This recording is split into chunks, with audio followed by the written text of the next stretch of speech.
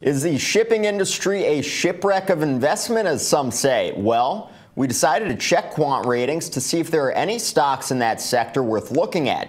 The transportation and logistics industry is highly competitive. In 2012, spending in the U.S. in this sector was greater than $1.3 trillion, which was about 8.5% of U.S. GDP.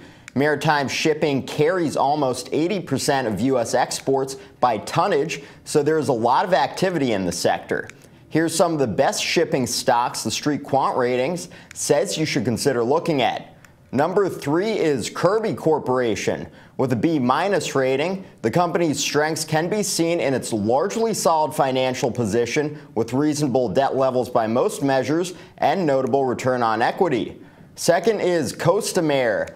This rating is a B. COSTAMARE thrives in its revenue growth and expanding profit margins.